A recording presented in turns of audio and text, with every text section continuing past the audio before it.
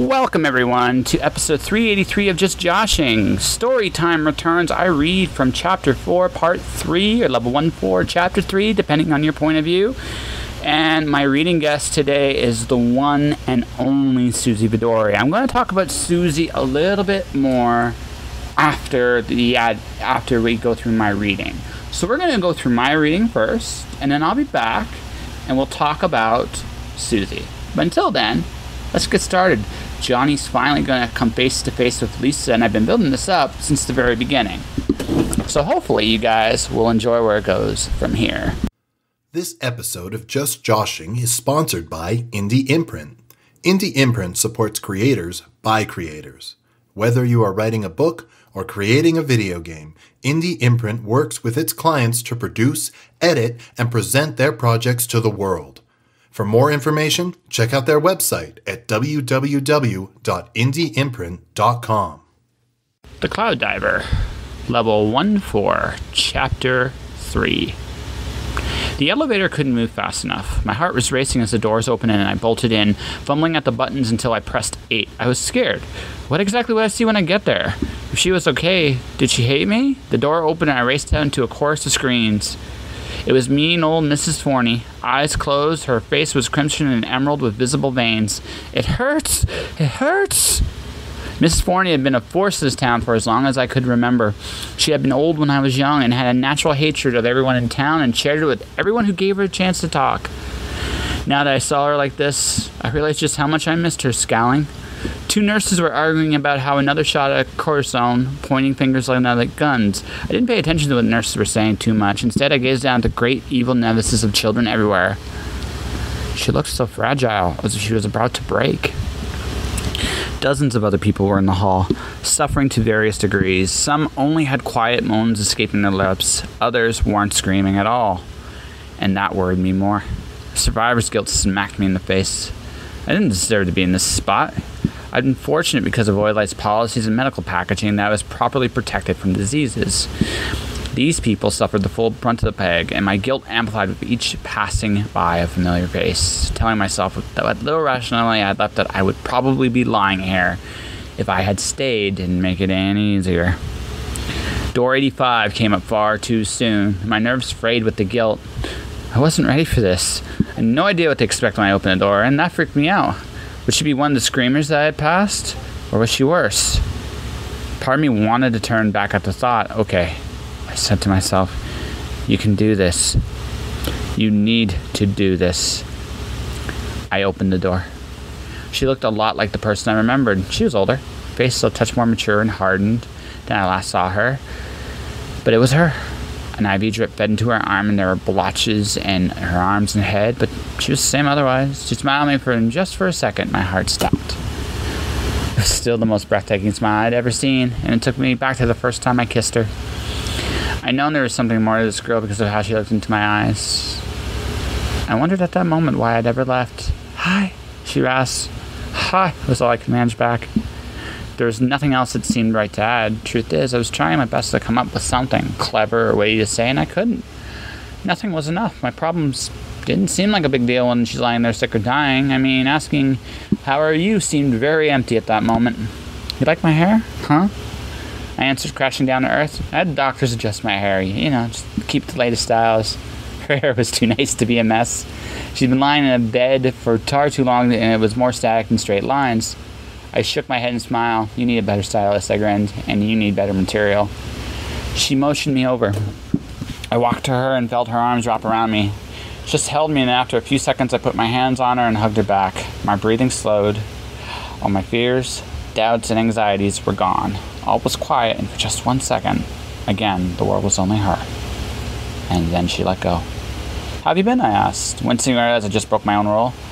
Life was good. Met someone. Got a job working as a programmer up here. Really, I was proud of myself. I didn't squeak when she mentioned she met somebody else. Of course she met someone else. She was smart, sexy, and beautiful. Anyone would be lucky to be with her. I realized I had been a fool. I had made the wrong decision in my life. I wanted to cry.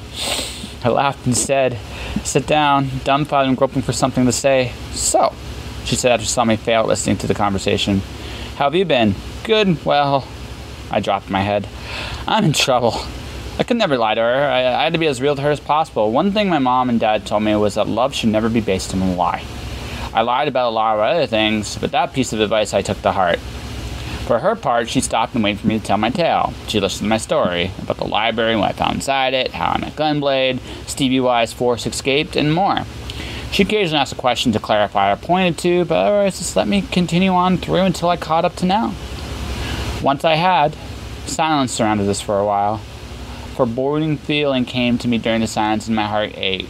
This meeting wouldn't last long. I didn't want to listen to that voice in my head. Instead, I was doing my best to keep that feeling building while she pondered my tale. So what are you going to do, she's asked. I shook. I have no idea. Is that such a bad thing? What do you mean? All your life you've been doing what's expected of you. We all want the dream, the good job, security, family. The smile was a little better on the last part, and I blanched. No matter how I slice it, I left Lisa for the right thing. I'm sorry, I said. Don't be, Lisa assured me. Things worked out. I met someone and it's gone well. My heart sank. I mean, intellectually speaking, the idea of her waiting for me was a fairy tale at best. Still, I couldn't deny the crushing blow to my ego. That great love was over. All I had was, well, nothing. Glad to hear it, I've managed to say evenly and with some honesty. I mean, it's not me, but does that matter? I like to think that this was a rare moment of maturity for me. That knowing smirk and twinkle in her eye told me my feelings were transparent. Let's get back to you, Lisa said. You've done what you were supposed to do. Now you're free to do what you want to do. But what do I want to do? Can't answer that for you, John, she held my hand. Only you can. Ugh. Cliche stuff. I hated the cliche stuff. Only you can find the answer in some such stuff. Who buys that? Sometimes these obvious things everyone knows resonates and sinks in. This was one such thing. I had to figure it out. I didn't want to. I wanted someone to tell me. To lead me. It wasn't gonna happen. Do I have to figure this out now? I said. Not right this instant, Lisa admitted. What do you want to do instead? What have you been doing? The answer brought the smile I love to see. So I spent the next hour or so listening to her story. For a while, I forgot my troubles and enjoyed her telling me everything. This episode of Just Joshing is sponsored by Wall of Wishes. That's right, Suzy Vadori is launching the final book of her Aurora-nominated trilogy 3 months early. Wall of Wishes is now out June 30th, and pre-orders for Owl's Nest Books start June 21st. Starting June 21st, we will celebrate this launch with our events, contests, and more throughout the web. Check out Owl's Nest Books for more details, and check out Suzy Vadori to find out just what's coming up. That's right, ladies and gentlemen. Suzy Vadori is sponsoring the podcast for the next month. She's launching her book, Wall of Wishes, starting June 21st. You can do pre-orders. There's a link to pre-order the book in the episode description. I suggest you click on it, put an order in. Owl's Nest Books will ship your book anywhere in North America. I'm really happy Suzy chose to actually do this. I think personally that Suzy's going to enjoy the hybrid model of doing business as an author.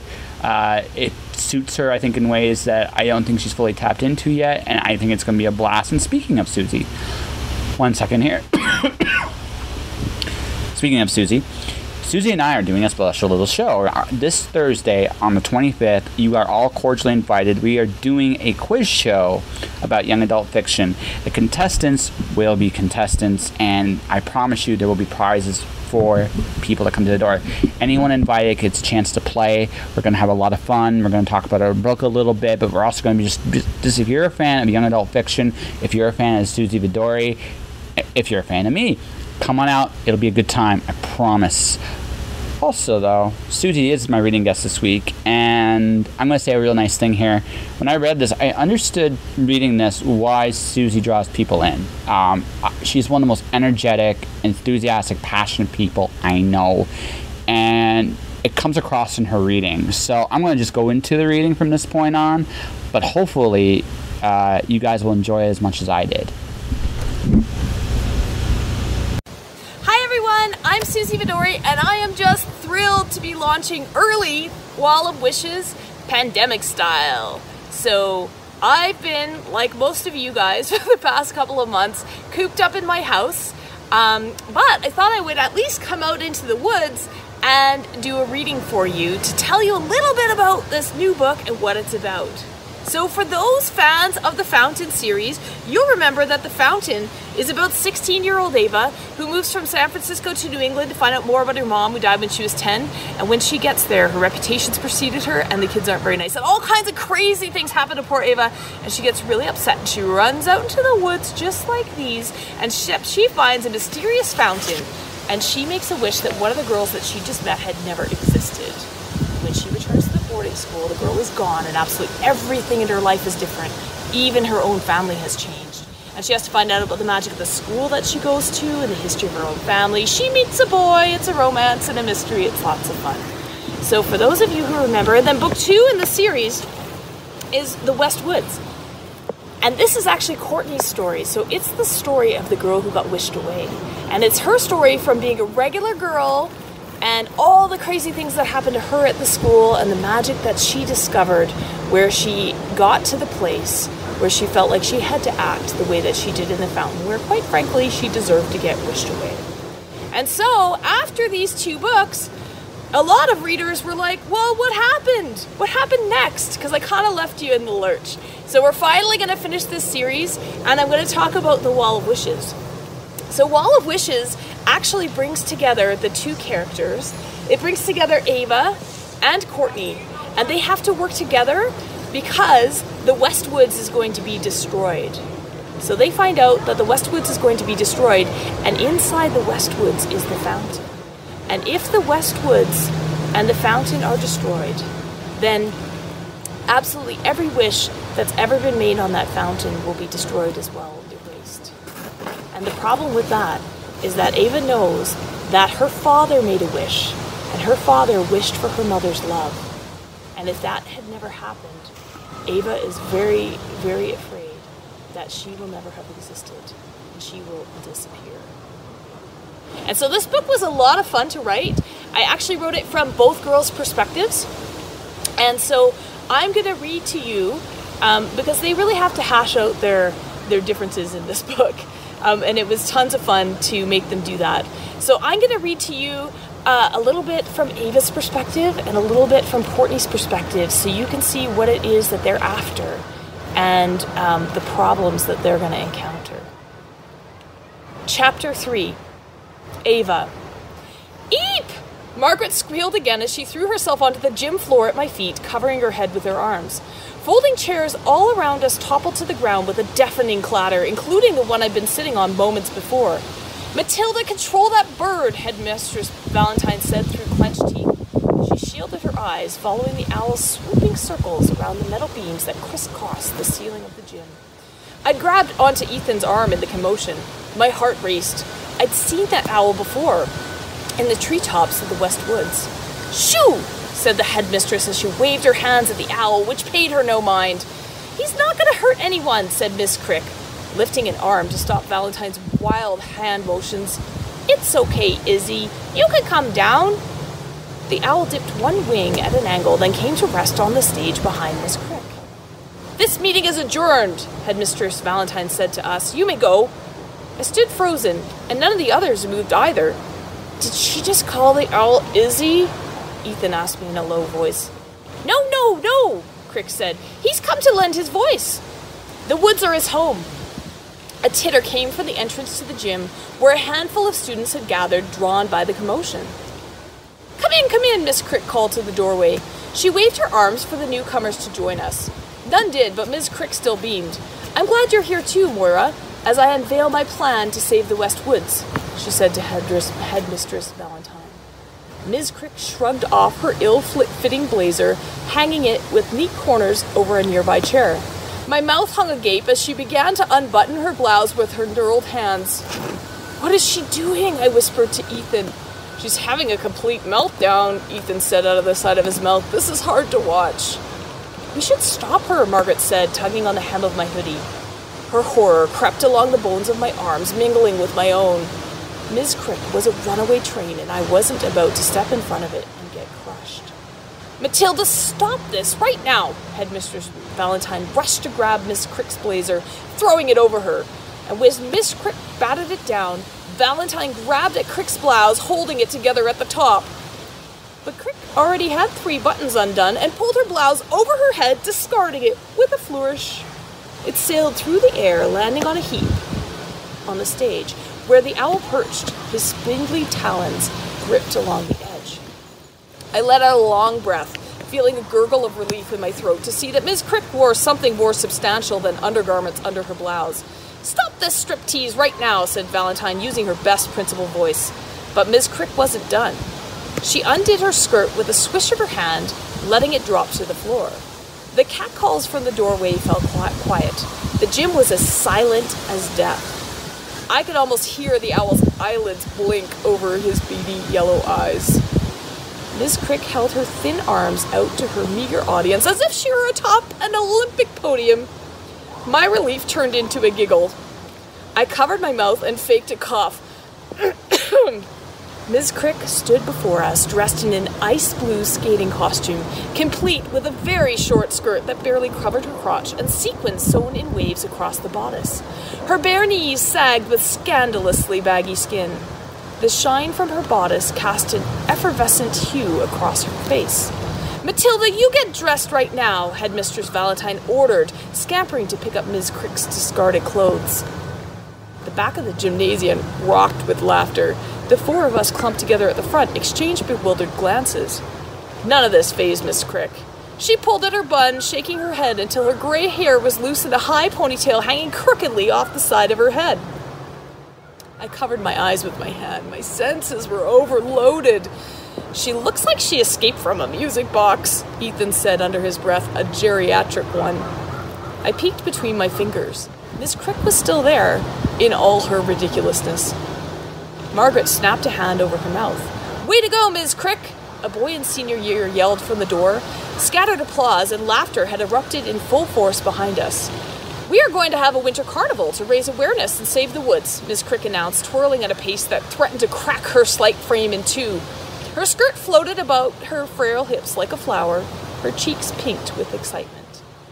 Headmistress Valentine stood with her arms full of Miss Crick's crumpled clothes. Izzy the Owl swiveled his head so that his amber glowing eyes were fixed on Miss Crick, who commanded the stage. "Now, who will help me sell tickets to the carnival?" Ms. Crick asked. Ms. Crick's disrobing was all anyone could talk about at supper in the cafeteria that night. "I can't believe you were there," my roommate Jules gushed. She blew her fringe of black bangs out of her eyes and flipped her hair behind her shoulder. "Did she really take off her suit in front of you? I'm so mortified for her." "It wasn't really all that exciting," I mumbled. Why was I defending Ms. Crick? I pushed my food around on my plate. There was no way I could eat. Even Ethan didn't have a quip to diffuse the gloom that had settled over the 2 of us.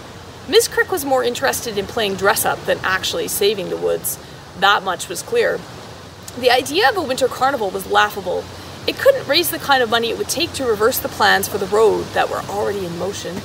Still, the 4 of us at the meeting had been wrangled into joining the organizing committee before we left the gym. Or at least Crick appointed us over Valentine's objections. The carnival was going to be held at a park a few blocks from downtown Evergreen. Ms. Crick said there was a skating pond, hence her ludicrous outfit, and Ethan had announced that he wouldn't wear a skating costume. And then somehow we were in charge of planning it. "Are you really going to help Crick plan this carnival?" Jules asked. "There are so many better causes we could hold a carnival for, like getting a space on campus for the clubs and teams to congregate." She'd been talking about needing more student space on campus since the fall. Given what we learned about the state of the school's finances, that wasn't going to happen. "Who would go to a carnival?" Jules' boyfriend Jake asked, his question dripping with disdain. He ran a hand through his blonde hair. "Avis Gran lives on the other side of the woods," Ethan said. "We have to do what we can to stop the road." His words shook me out of the funk I'd been in. It was the second time he'd mentioned Gran, and the second time I hadn't given her a second thought. I cleared my throat. "We'll do what we can to stop it. There has to be a better place to build a highway." Gran's house on the other side of the woods gave us some cover to throw ourselves into this cause without drawing too much attention to how zealous we might get.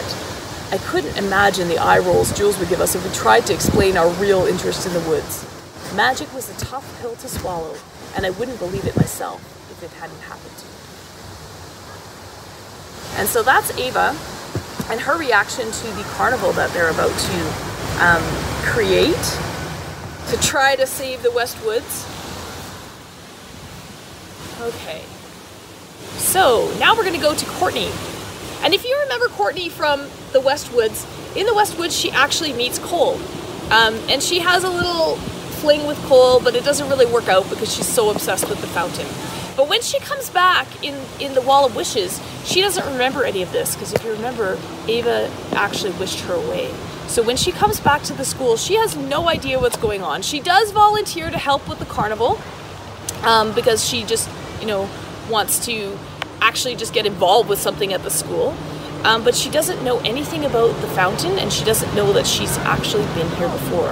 And so Courtney comes back to the school, and she doesn't remember Cole, whom she had a crush on the first time around. But she meets him and his dog Husk again in the woods. But it's a year and a half later, and Husk is no longer a puppy. But Courtney doesn't remember, but something about them feels really familiar.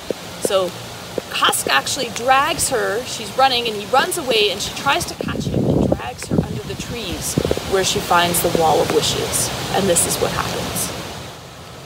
"Are you hurt?" Cole asked, still poking around outside the barrier of branches, his eyes popping through the brush near my head. "I can't figure out how to get in there." "Only my pride is hurt," I said. "Here, pull Husk out. I'll crawl out the back way." I grabbed Husk's leash and shoved it through the Christmas tree backdrop. Cole relieved me of the leash, and I took a moment to sit and compose myself before slumping down on all fours to go back the way I'd come. I leaned back, expecting to find the support of a tree trunk. Instead, something cold and solid pushed at my back.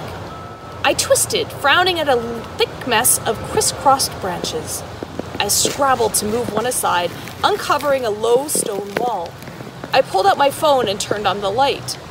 "Do you need help?" Cole asked. "I could tie Husk up and come in. The branches are thinner over here. Maybe you could get out." He'd moved around the trees to my right. "I'm fine," I said. "Just need a minute to catch my breath." "Okay." His voice wavered. Words etched on the wall I uncovered danced in the shadow of my flashlight beam, each letter's edges worn with time. "What is this?" I whispered. The wall beckoned to me. I stretched out a bare finger. It was a list of sorts, with dates beside each entry. "I wish..." I read the etched letters aloud. The moment my hand touched the cold stone, a jolt of electricity ran through my arm. I jerked my hand away as if the wall was on fire instead of ice cold. What had just happened? I squinted at the wall, then tried again, this time placing both my palms flat against the rock. My spine stiffened as my connection to the wall was made. A hazy sensation overcame me. "Courtney?" I heard Cole's voice, but I'd been pulled into some kind of trance. He sounded far away. The wall had come alive under my touch, glowing with a golden warmth that rippled through my core. The den around me filled with colored light, like a movie playing on a drive-in screen, and images of people sharpened in front of my eyes. Their voices filled the space under the trees. My jaw dropped to my chest as my own likeness entered the scene I watched, wearing a hardened stare. "Is that me?" I whispered. It was me, but from another timeline, one that came flooding back. My eyes widened as I watched my own likeness walking with Cole. I had met him before. I hadn't been wrong. I held my breath, barely daring to blink. I didn't want to miss anything. This past was my past. I remembered it clearly now. I'd made a wish on a fountain in these very woods just outside this stand of trees. The past I'd somehow forgotten played out before me. The desperation I'd felt in those moments echoed through my bones. The things I'd done to Ava, how I'd treated Cole. Scenes flashed before me with excruciating detail. The fountain had pushed me to my brink. It had broken me. It had taken every last piece of my decency with it. If you guys remember Courtney from the West Woods, this is what she's talking about. I pulled my hands off the wall. My breaths came in short rasps. I wanted it to stop. "Courtney!" Cole called. My world had changed in a moment. My mouth went dry. My past, my present, my wish, all of it smashed onto my shoulders like a pane of glass breaking, splintering shards all over me. Time jumbled up in my mind. I dropped my phone as my hands flew to my temples. There was no light under the trees now. I'd thrown a coin into a fountain, and I'd become the worst possible version of myself. And then I'd come back to the clearing, but the fountain wasn't there. And I'd thrown another coin into the grass and begged for a second chance. This was my second chance. It had been granted. How? I whispered. Who I'd been and what I'd forgotten scratched itself across my mind like nails down a chalkboard. I'd been given a second chance, but I wasn't so sure I deserved it. The branches closed in around me where I sat under the trees. I'd made a wish. I'd wished to get everything on a list of stupid stuff that would get me into college, and then it had been granted, and I'd become someone else. Someone who would stop at nothing. Someone who could stop at nothing, propelled by the magic of the fountain. "Courtney!" Cole called, getting impatient. I couldn't answer him. What would I even say? My hands clawed at the branches, tearing them down, snow and all.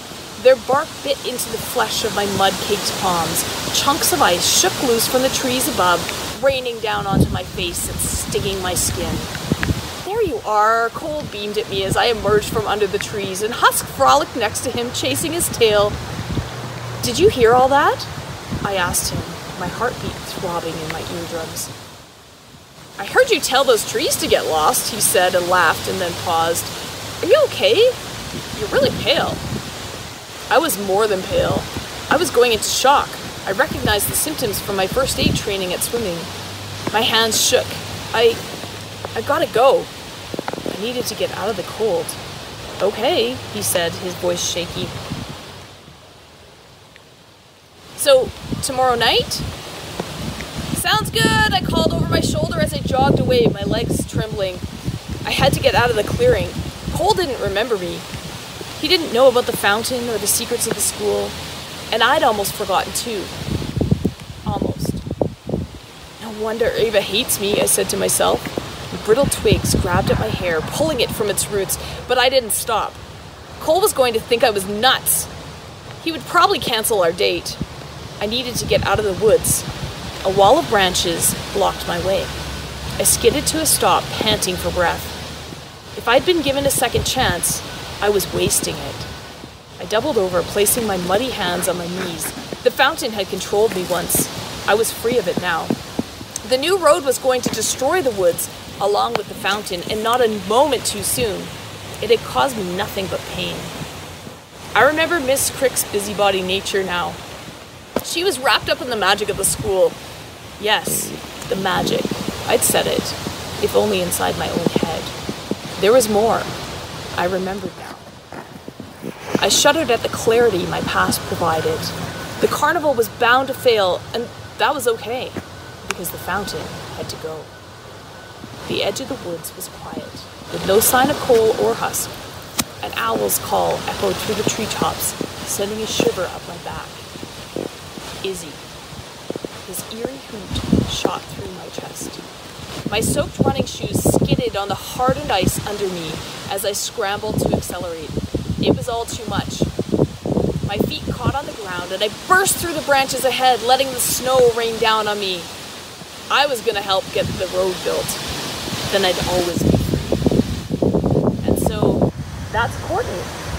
If you can tell right away, right off the bat, she and Ava want very different things. Ava wants to stop the road, and Courtney wants it to go through. And so that's what this book is about. You'll have to read on to find out what happens and how they solve the magic, or how they discover the magic. And so I'm really, really excited to be doing this launch with Owl's Nest Books. You can find, right now we're doing a pre-launch, pre-order campaign, and you can order books, signed copies of The Wall of Wishes, personalized to you and signed by me, and they'll be sent to you. And so look in the comments for the link to buy these books now from Owl's Nest Books. between June 21st and June 25th. And as of June 30th, the book will be available in ebook and in print copy wherever books are sold. I have launch events happening all this week, so just follow me on Facebook and you'll be able to learn about tons of different aspects of writing. Something wicked this way comes. Prairie Gothic is a new collection of psychological horror stories set on the vast Canadian prairies by up-and-coming talents. And we need your help. By contributing to Prairie Gothic through Kickstarter, you can unlock special swag, exclusive contributor-only events, and even have a song written about you. Visit kickstarter.com/profile/prairie soul to find out more and see what's waiting for you in the wide open spaces.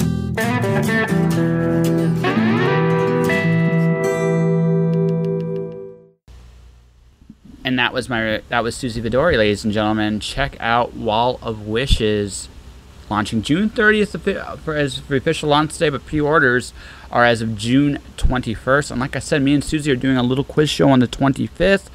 Feel free to drop on by. The link to that is also in the description, so you guys can come in and enjoy it.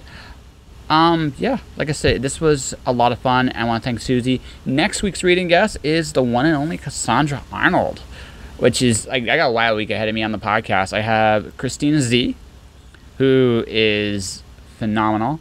Dave Butler, also phenomenal.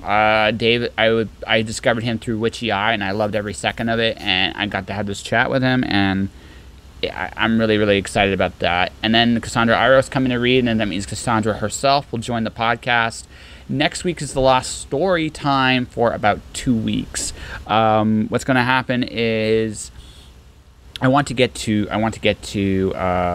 part 5 and 6 consecutively. I have a 3-part interview coming in the month of July. I have Liana Kersner coming in the month of July. Chase, I want to say Dagan Nahar. Oh man, I know I got his name wrong. But that's also a very important conversation. We're talking about apps. We're talking about a cool little web series. We're talking just a bunch of cool conversations are about to hit in the month of July. Actually, just for the next 4 weeks, man, I love every conversation we have. Cassandra Arnold, Joe Compton, Liana Kersner, Chase. Sorry, buddy. I really screwed up your name. I'm sorry. Man, I lost my track of thought. Dave Butler, Christina Z, Marcio. I can't wait to have the conversation with Marcio. And yeah, this is just going to be a wild month. So I'm going to, so next week is going to be story time, Cassandra Arnold. And then chapter 4 will be done. And then chapter 5 and 6 will run consecutively as I launch Alice Zero. So with that all said, now that you know everything coming up, thanks very much for listening, guys. That'll do it for this episode of Just Joshing. If you want to support the podcast, you can do so a number of different ways. Subscribe to it. I'm on iTunes, Google Play, Spotify, Stitcher. I am on pretty much any podcast platform you'd like to find. I'm there. iHeartRadio, I'm on all the stuff. Definitely check me out. Like it, subscribe it, share it. Buy my book. The Cloud Diver is available right now on Amazon. Feel free to go buy it. I'm on Kindle Unlimited till the end of August. So if you don't want to buy, you just want to read it, go ahead, do that. Let's see. What else am I missing here? My YouTube channel is Josh Pantalleresco. I've been updating that again. Also, that's where Suzy Vadori and my quiz show will be streaming. So definitely if you want to subscribe, do that. I have merchandise. If you want to buy a t-shirt or support the podcast, you can do that there. Regardless, though, guys, stay inspired, keep doing your thing, and I'll talk to you guys next week. All right? Keep telling your stories. Josh.